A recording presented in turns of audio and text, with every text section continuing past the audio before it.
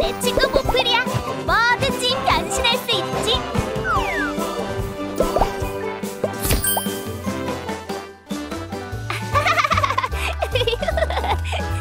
이럴 수가.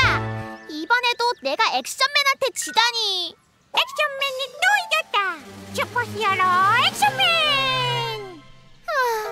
나도 슈퍼히어로가 되고 싶어. 아, 좋아. 슈퍼히어로 밀러. 하지만 나는 능력이 없어서 슈퍼히어로가 될 수 없어. 내가 해줄게. 슈퍼히어로 밀러 등장. 우와, 고마워 모플.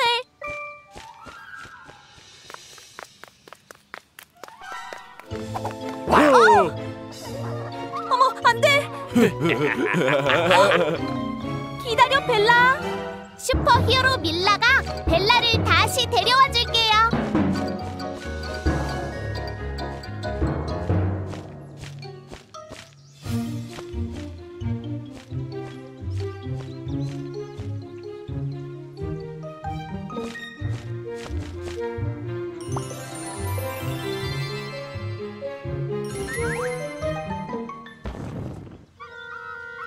거기 있었구나.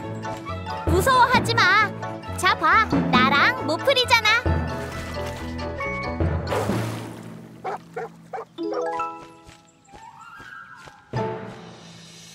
벨라를 찾았네. 정말 고마워. 우리의 슈퍼히어로 밀라. 아, 안 돼. 내 트럭.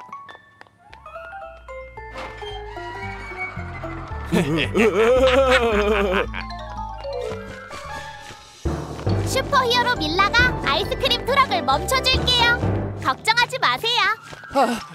부탁할게, 밀라.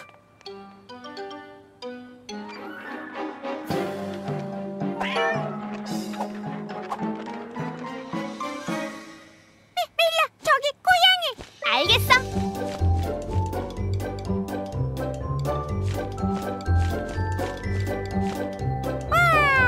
모플, 아이스크림 트럭을 멈추러 얼른 가야 돼.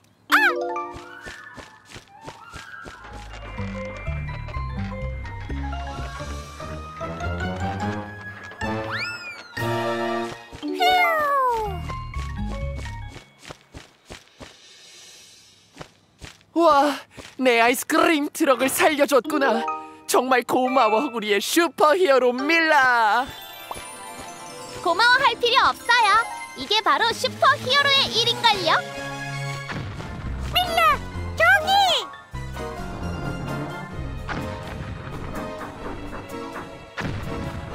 계속해, 요나. 나한테 맡겨.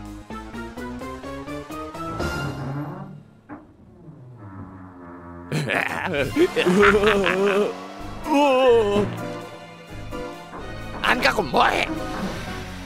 바퀴가 걸렸어.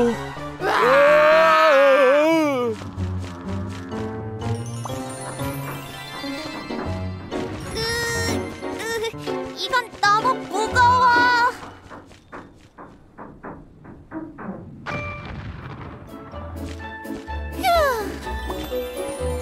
저기, 고마워 슈퍼히어로 밀라. 고마워. 슈퍼히어로는 사람을 구하죠. 그리고 슈퍼히어로가 하는 일이 또 있어요. 뭐지?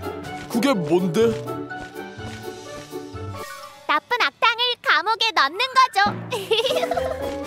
아이고.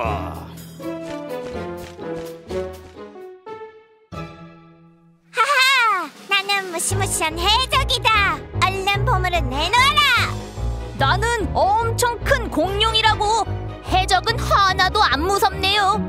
와, 얘들아, 옷이 정말 멋있다. 고마워, 밀라. 넌 무슨 옷을 입고 있는 거야? 난 마법의 티셔츠를 입었어. 모플이거든. 우와! 모플, 날개로 변신해.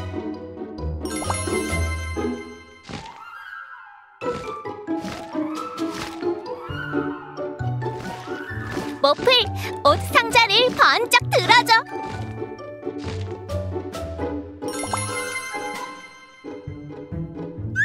우와! 모플, 팔을 더 많이 만들어줘. 큰일이다.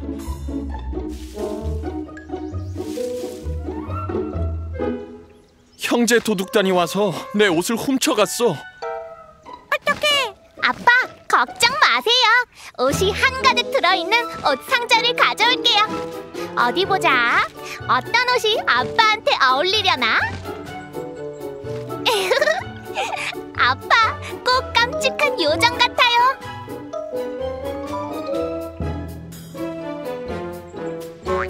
응? 어떡해! 금목걸이 도둑단이 나타났어! 경찰 아저씨의 옷까지 훔쳐가고 있잖아! 금목걸이 도둑단이라고 부르지 말아줄래? 우린 이제 패션 도둑단이라고. 이 마을의 모든 옷을 훔칠 거야. 기대해. 옷상자? 그래, 맞아! 옷상자를 가져와서 사람들한테 옷을 빌려주자! 경찰 아저씨, 옷 여기 있어요. 고맙구나. 마을의 모든 옷을 훔치기 전에 얼른 패션 도둑단을 잡아야 해. 쫓아가자, 모플!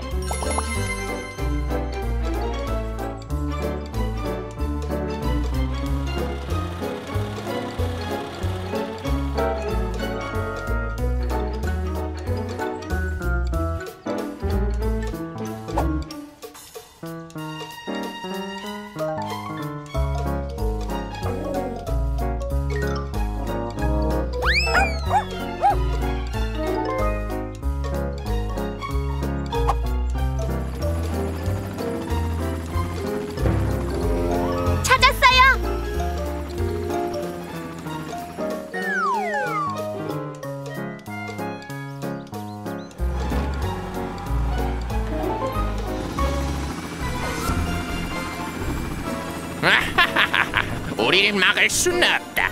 곧 마을의 모든 옷이 사라지게 될 거야. 큰일이야! 헬리콥터가 떨어지고 있어! 모플, 튼튼한 팔로 헬리콥터를 잡아줘!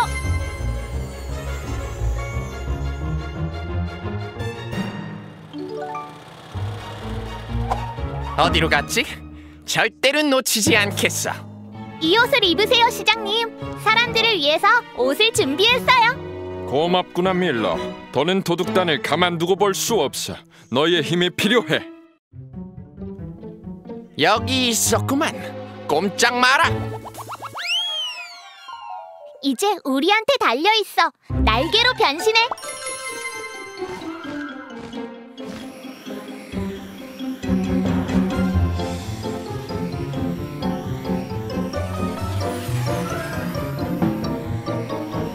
너무 느리잖아. 이러다 놓치겠어. 어떡하지? 포기하면 안 돼, 모플. 마을 사람들의 옷을 되찾아야지. 너도 패션 도둑단을 피해갈 수는 없다. 이것 봐라. 너의 빨간 친구는 이제 내 거야. 어림없는 소리. 모플, 튼튼한 팔을 만들어. 모플, 날개로 변신해.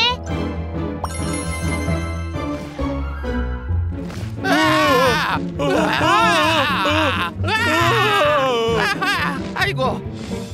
잘했어. 이제 도둑단을 데리고 가자.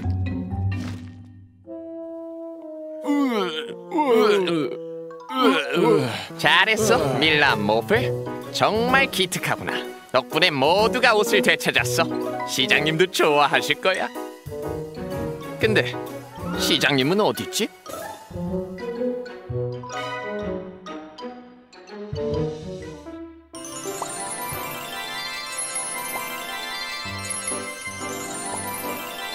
고마워, 모플. 다 됐어. 이제 이 발명품만 있으면 마음대로 변신할 수 있어. 모플이랑 똑같이. 우와! 고양이 변신!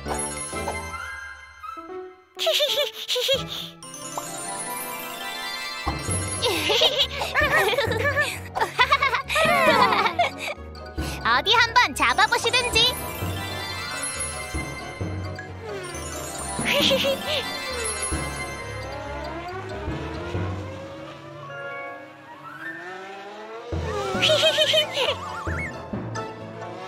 이번에도 잡을 수 있을까?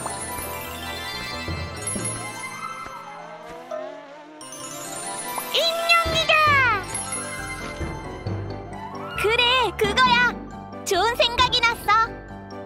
우리 공룡놀이 하자. 내가 되고 싶은 공룡이 뭔지 맞춰볼래? 공룡 중에서 제일 커. 우와! 바로 아르젠티노사우루스야. 하하! 내 꼬리도 엄청 거대하지.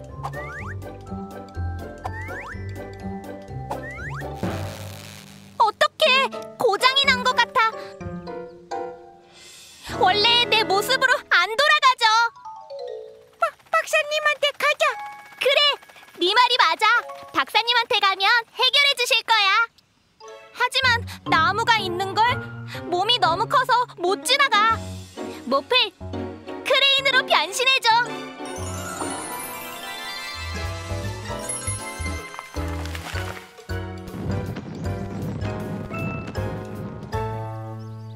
어떡해! 건물 사이에 껴버렸어! 모플, 거대한 로봇으로 변신해서 꺼내줘!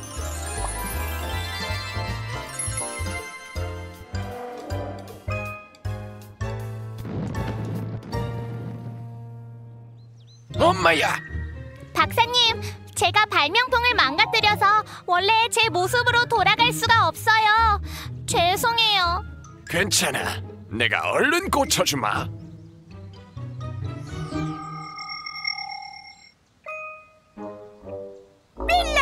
밀라로 변신하는 거야.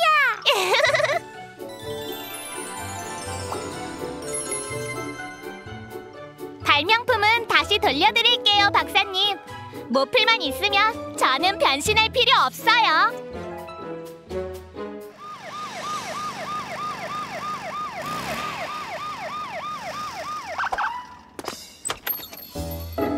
안녕하세요, 경찰 아저씨. 아침 일찍부터 무슨 일로 왔어요? 얼른 데려가고 싶어서 말이야. 자, 가자. 어디요? 밀라 데리고 어디 가요? 밀라를 데리고 말이지. 감옥에 가. 밀라! 자전거!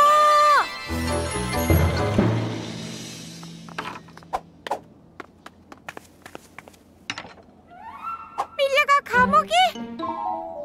모플이 밀라를 꺼내줘야 해. 경찰관 아저씨를 도와주면 밀라를 꺼낼 수 있을 거야. 그래, 맞아.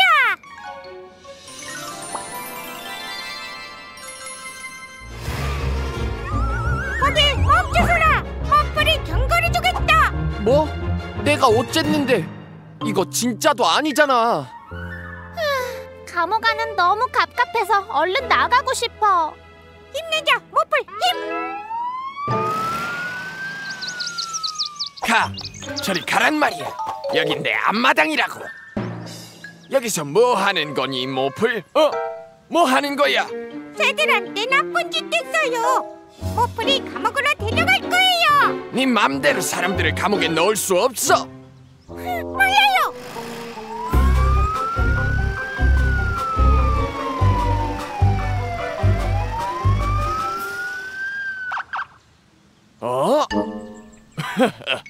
꽤 재밌구나. 이게 뭐야?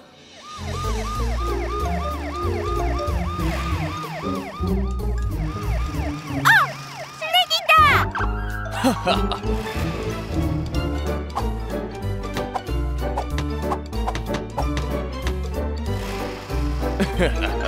이거 최고인걸.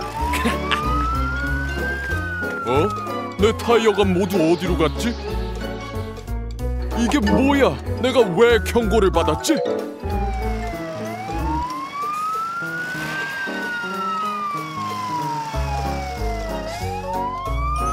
으아!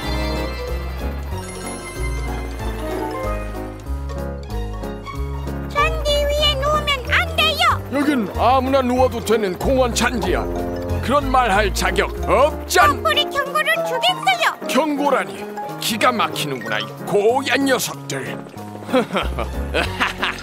아이고 재밌어. 정말 최고야.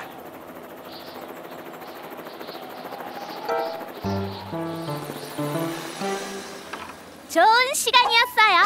하하하. 앞으로도 이걸 꼭 기억하렴. 감옥은 무서운 곳이다. 모플? 밀라! 감옥에 안 갔어? 물론이지. 내가 감옥에 들어갈 리 없잖아. 경찰관 아저씨가 오늘 하루 경찰서를 구경시켜 주신 거야. 밀라를 꺼내주려고 밴더버스 아저씨를 잡아왔어. 뭐? 그럼 안 되지. 감옥은 아무나 들어가는 곳이 아니야, 모플. 하하하. 모플, 너 덕분에 아주 즐거운 하루를 보냈어.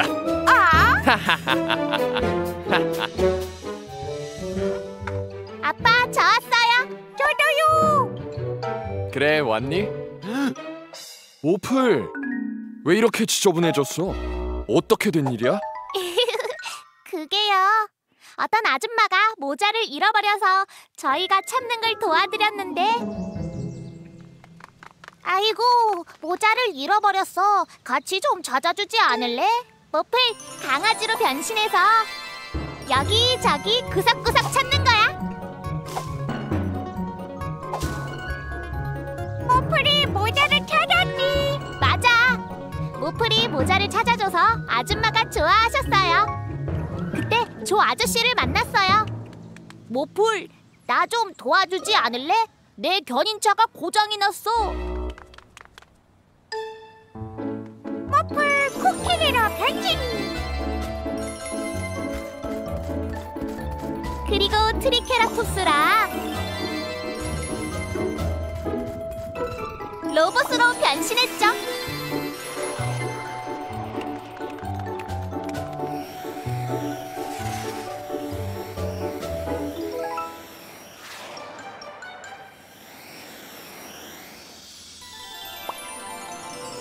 고맙구나, 모플.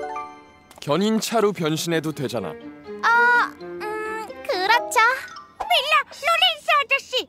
그리고 로렌스 아저씨도 도와달라고 하셨어요. 저기 건물 꼭대기에 두리를 놓고 와버렸어. 클레인, 클레인.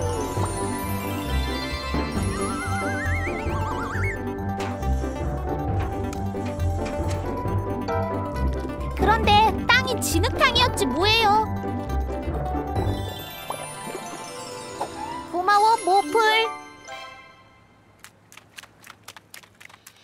정말 기특하구나, 모플. 그럼 이젠 구석구석 깨끗하게 씻어볼까? 모플, 씻기 싫어요. 모플, 이리 와.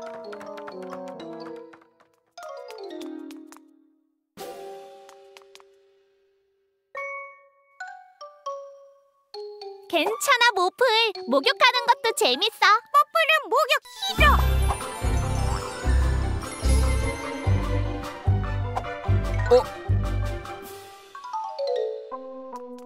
잡았다.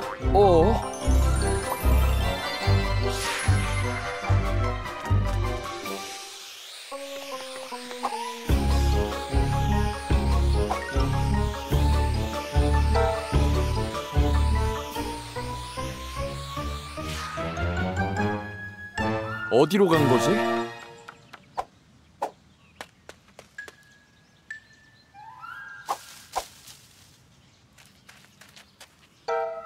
찾았다. 그냥 목욕하는 거잖아. 뭐가 그렇게 싫어?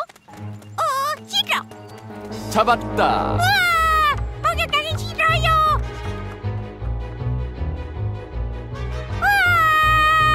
모플은 쉬기 싫어요. 제가 도와드릴게요.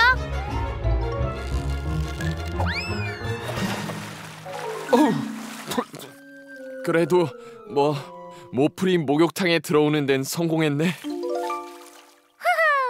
모플은 목욕이 좋아요. 뭐? 이제야 좋다고?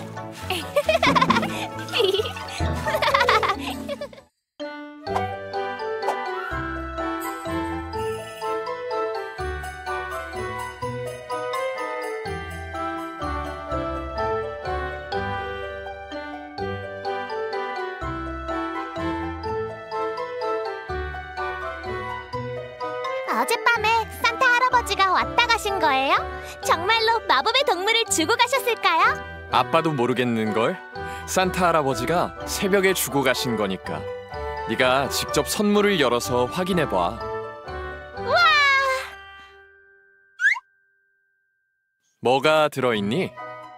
아무것도 없어요. 정말로 없어? 네, 정말 없다니까요. 다시 한번 살펴볼래? 우와, 신난다.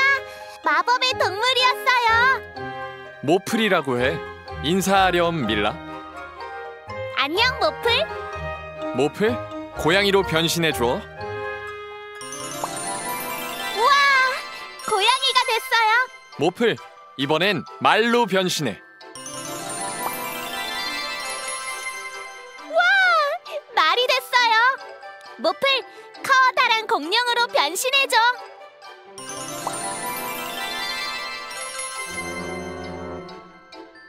최고의 크리스마스 선물이에요. 모플, 네가 세상에서 제일 최고야. 뭐든지 변신할 수 있잖아. 텔레비전으로 변신해. 우와! 싫어해. 텔레비전으로 변신하는 게 싫어? 모플 재미없어. 그러면 이번엔 모플로 변신해. 모플? 와, 이렇게 생겼구나. 모플, 너는 뭐 하고 노는 걸 좋아해? 모플도 몰라. 그러면 내가 크리스마스를 재밌게 보내는 법을 알려줄게. 그 중에서 뭐가 재밌었는지 알려줘. 산타 할아버지를 그려보는 거야. 와하!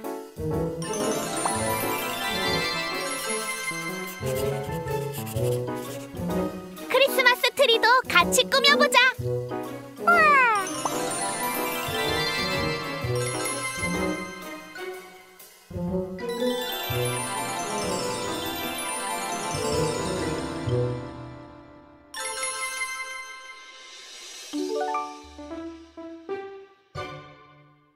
이번엔 눈사람을 만들어 볼까? 모플, 굴착기로 변신해.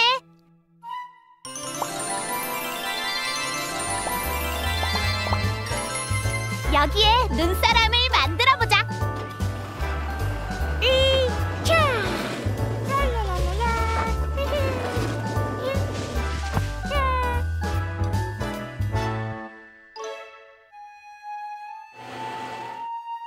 다 됐어! 정말 잘 만들었다! 모플은 눈이 정말 좋아! 짜자자자잔!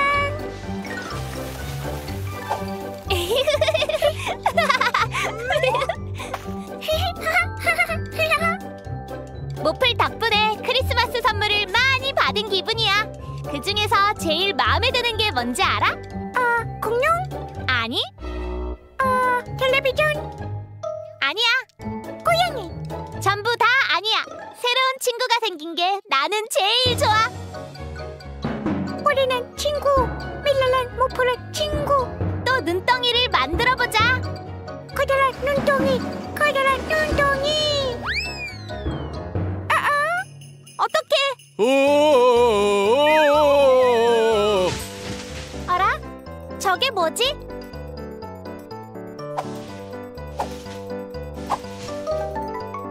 산타 할아버지? 안녕, 밀라.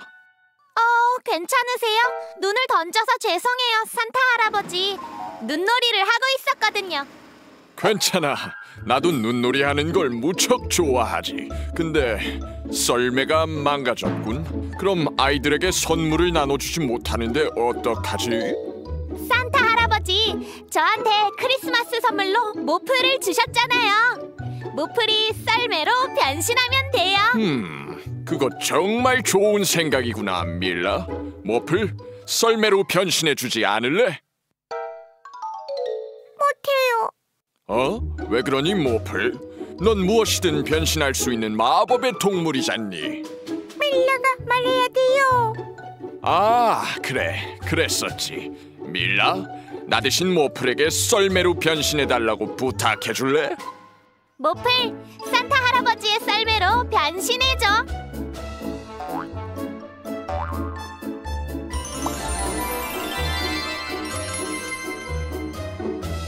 그 다음엔 썰매에 날개도 다는 거야.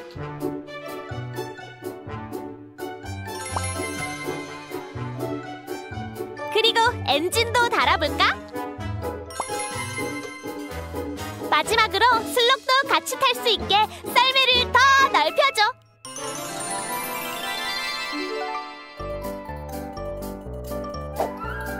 다 탔어, 모플.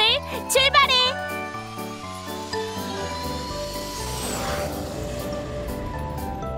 호호호! 메리 크리스마스!